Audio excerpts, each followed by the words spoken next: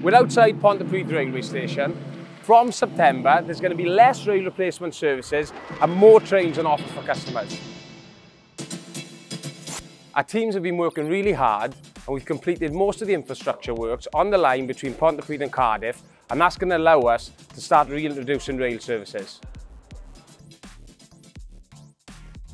There'll be more trains like this one running between Pontypridd and Cardiff, and we're reinstating them in the evening, so it'll be much easier to get in and out of the city. We look forward to welcoming you back to the train service, but as always, thanks for your patience whilst we continue to build the South Wales Metro.